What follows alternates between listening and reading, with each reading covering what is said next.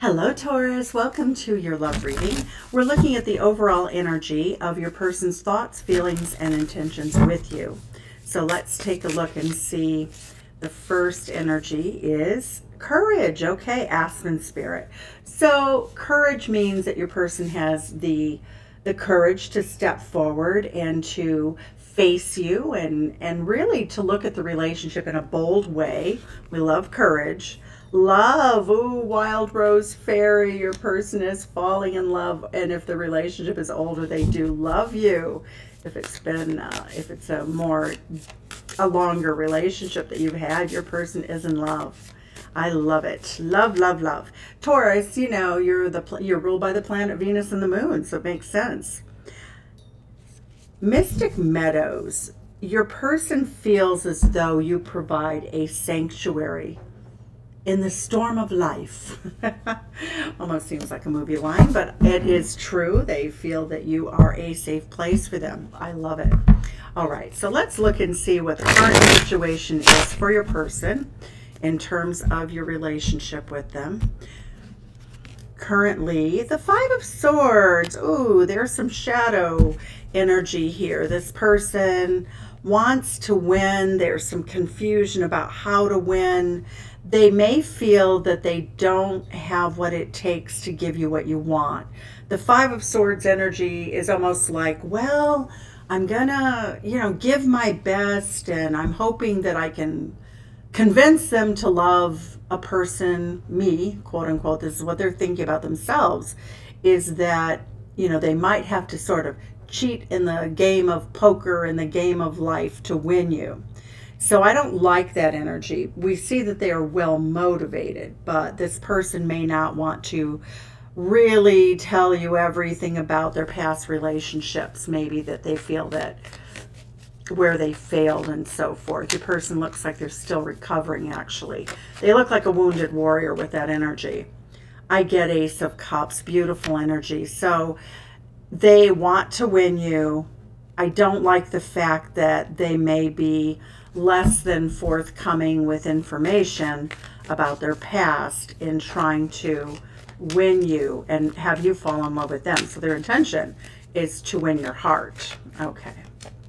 So when we look at what brings them to the situation and the relationship, Eight of Wands, lots of passion, lots of fun. You really make them feel lighthearted. Your person feels very lifted, very spirited, very happy and joyful when they're with you. This is Sagittarius energy. This is Aquarius energy.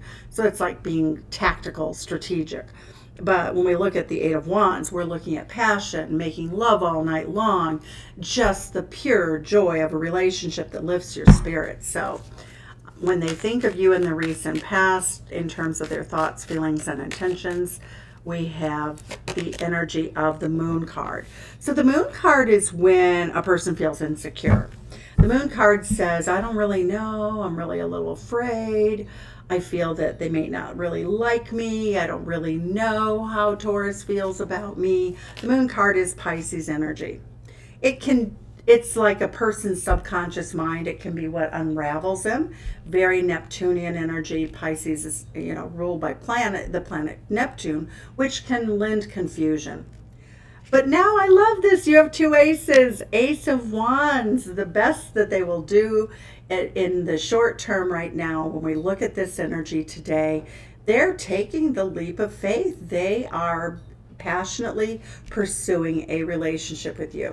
Six of Cups energy in the near future. The Six of Cups is a reunion card, and oftentimes it's someone that you've known in the past. So this could even be an old lover returning, thinking that, well, it didn't work out before. But what we see is that you may have known this person for a very long time.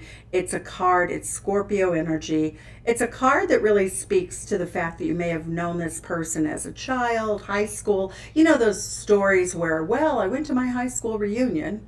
It's a USA story, but I went to this event in which I saw a lot of people from my past, and they were there, and well, we fell in love again. We had a crush on each other at an earlier time, but life separated us. So it looks like a reunion.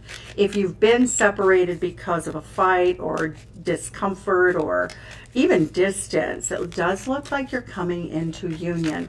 Your person wants to make it happen. Lovely energy, the Strength card. Your person's coming in with a very strong courage, Leo energy. We saw this energy right here, which was courage. So they are gathering all of their strength, all of their courage. This is the infinity symbol. They are in it to win it. They want you. They want this relationship to be successful. They want to be happy. They want to go the distance. I feel as though that will include and does include a desire for, you know, infinity symbol is happily ever after. Look at this. They see you as their soulmate. The Lover's card, this is Gemini energy. So you may have a Gemini element in your chart, but they love communicating with you. They see you as rare and exotic. They see you as somebody who they just adore. They see you as someone who is very charming, very beautiful. They find the way you dress interesting. What do we have here for their fear or their hope? Well, their hope is to introduce you to all their friends. So you may know a lot of their friends if you indeed knew each other, grew up with each other, but the Nine of Cups is eat, drink, be merry. It's Pisces energy. It's the celebration when you take your person out to meet all your friends and you have a night, you know, at a bar, restaurant, just having fun, going to the horse races, going to a party. You could meet somebody at a wedding. But their wish is really to make you very public in their life and in your relationship together. The outcome at this time, Queen of Pentacles energy. I love that energy. Capricorn, they are taking this relationship very seriously. The Capricorn Queen is very much a person who knows exactly what must be done. Saturn rules Capricorn. Saturn is the co-ruler of marriage. Saturn is your rewards and your punishments if you don't do the right thing. So when we get the Queen of Pentacles, we get somebody who is very serious about a relationship with you, about being successful, about doing the right thing, about abiding by the rules, and all about the stability.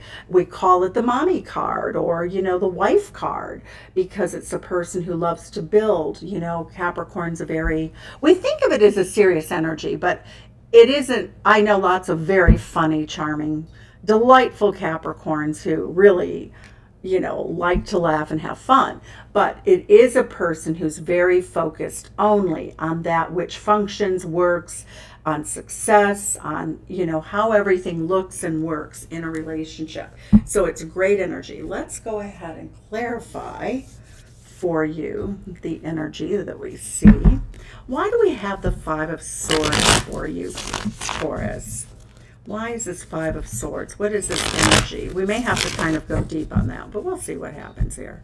Why the Five of Swords? Why is this person worried? They feel like there's a secret or something that, if revealed, would make you turn against them.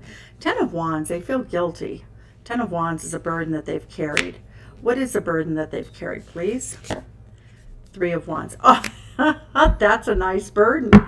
That means that what they're hiding from you is that it appears that they're already in love with you, and they've chosen you, whether they've told you that or not. I think you're oblivious. I think you just would have no idea, for some of you anyway. We also have the Eight of Wands, Eight of Wands, Eight of Wands. I love it when we get repetition in the reading because it just confirms the energy. Eight of Wands. This is the same card in different decks. Again, really feeling uplifted, delighted, charmed, passionate, desire to travel, have adventures, you know, Sagittarius energy, travel to other countries. But, you know, hey, keep the extinguisher by the bed because it is hot, hot, hot.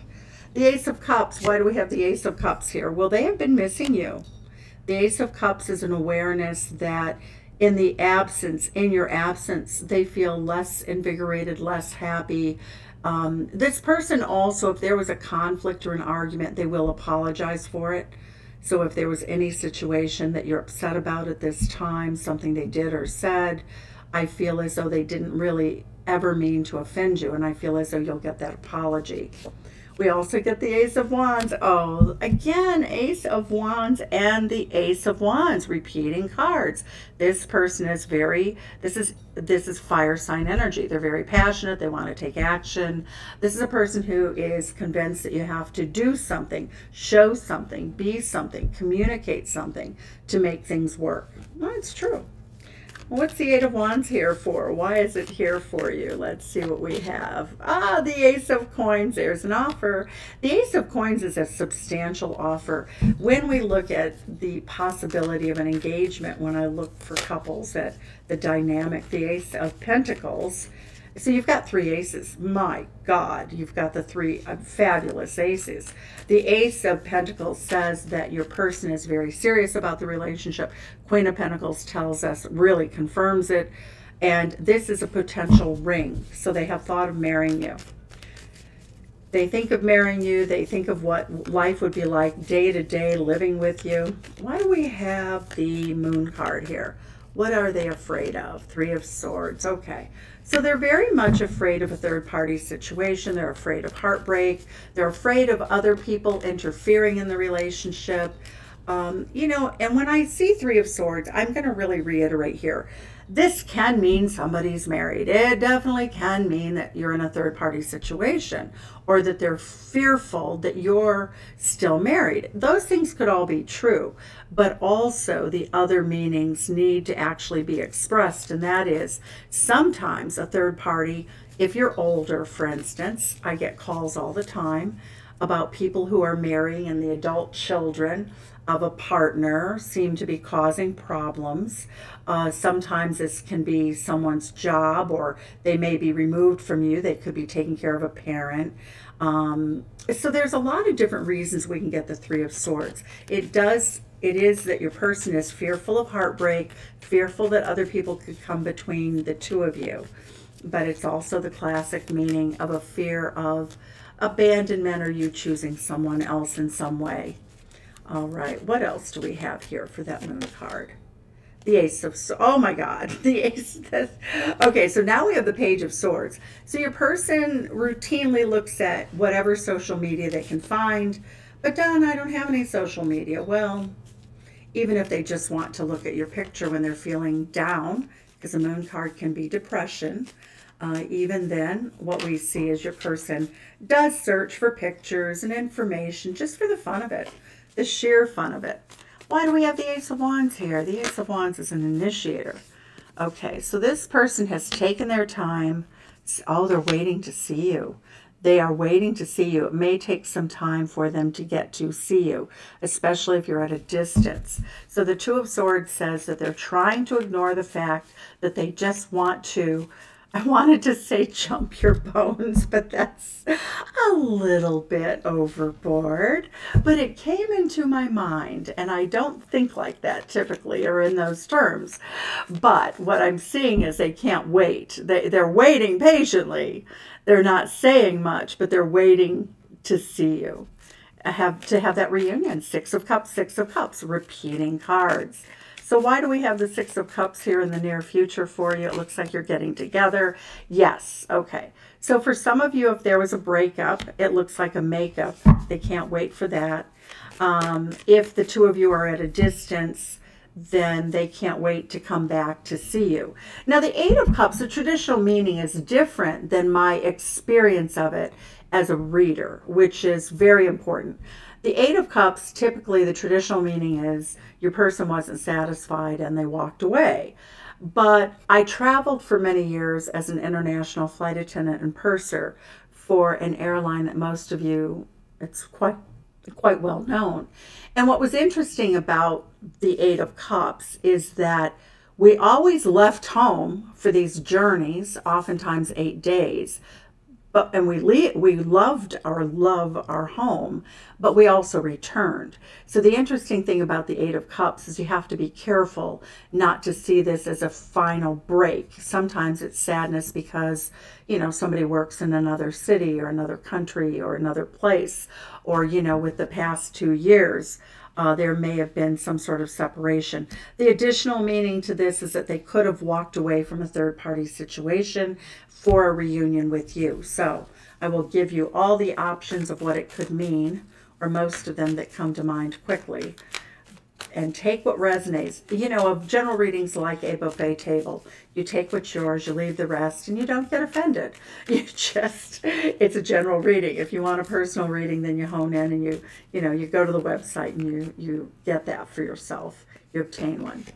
The Ten of Cups. Oh, this is a traditional meaning. Literally, the traditional meaning of the Eight of Cups is leaving something behind so that you can walk to something that you want. That's a happily ever after marriage card, you know. And I am not afraid at all to call a marriage energy because it's a commitment energy. We see commitment energy here. And a lot of people really hesitate and they water it down because they don't want people to expect to marry a person. But I think it's only fair if I give you the bad news or the interpretation of the negative cards, that I give you the full interpretation of the positive cards. So what this says is marriage potential. There's no guarantee. But your person thinks about it. They think that you could be the one. They think that you could be happily ever after. They feel as though, you know, you're the happiest relationship that they've had probably to date in their life. Why do we have the Strength card for your person? Temperance. Okay, that's a reconciliation card and a reunion card. So what we see here is two people who are coming back together, no matter what the circumstances are. You know, you could have been gone to work that day, had a little spat. Temperance could take place in 8 hours, but it could be also a longer period of time. Okay, Eight of Coins. I like it. Your person wants to get to know you better. They want to get to know all about you. They want to invest. I think at times that they've held back. I feel as though that Eight of Swords self-imposed restriction is because they really find you as their happy place. But I actually think that that Eight of Swords is reminiscent of this person holding back because they have fear. Okay? So sometimes they hold back, but they're trying to learn how not to hold back. They're trying to come to you in a much more fun, jubilant, playful way. So if this person has been reticent, you're going to find that you have a lot more fun in the relationship. The Lover's card, what is the choice that needs to be made with this Lover's card? We have the energy of the Son of Pentacles, slowly moving forward into committed relationship. Because when we go from the Knight of Pentacles, which is what this card is, Virgo energy, being very practical, very down to earth, paying attention to the day-to-day routines and the things that happen in the relationship.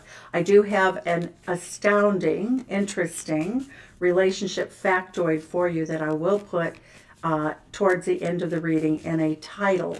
And it's about how you get there. How do you succeed in a relationship? It's from John Gottman, a very famous marriage researcher. And so the Son of Pentacles is very tried and true, doing the work, being conscientious, being honest. The Daughter of Swords, again, we have this energy of the Son of Swords. So we have a lot of Page of Swords energy here, but we also have somebody who's in it to win it and who's willing to learn. Okay, so the Devil energy says that your person feels held back by the fact that you have not been together in a public venue or a public place. That is Capricorn energy. The Devil card means that your person really would like more control. They want a new beginning. This is a card to me, the way I'm reading it here, is that they're obsessed with the idea of a new beginning. They're obsessed with the idea of, you know, winning the relationship, winning your heart, having success again. The Star card, healing old wounds, but it's also hopes and dreams for love coming true. So the Star card is a very important card, and it is Aquarius. It's enlightened energy. It's spiritual. It means your person really loves you spiritually. They love you physically. They love you from their heart space. They love you intellectually. You know, you've got all the aces. You got every ace here, so I love it. Did we get the Ace of Swords? We did get it in a clarifier somewhere. All right, so what do we have here? The Queen of Pentacles energy for you is, cards fell out, I'm not going to take those. Let's see, why is the Queen of Pentacles here? Why do they want to invest so highly with you? High Priestess. They have not told you yet. The High Priestess is very intuitive. It's Cancerian energy. This person sees you exotic. They see you like as a white tiger, somebody who's exceedingly special. The High Priestess, though, is discreet. It's a person who doesn't speak much. They have a tendency to hold back. But this is a very nurturing energy. It's also the energy of the anthropologically or historically speaking. The High Priestess was sort of the healer or the wisdom in a tribe of people. So your person is trying to be very wise. They are missing you terribly. They feel left in the cold. They feel as though they're going to perish if they don't get to see you. Daughter of Pentacles. So again, Page of Pentacles. So it looks like your person is in it to win it. And I'm going to leave it there. Now take a look at the screen above, because you're going to see your tip to how to have a very successful long-term committed relationship as science has presented it. Thanks so much, everyone. Sending you love from Chicago. Please leave a comment and tell me where you're from, because as a worldwide traveler, I just love to talk to other people in other countries. Thank you so much. Bye-bye.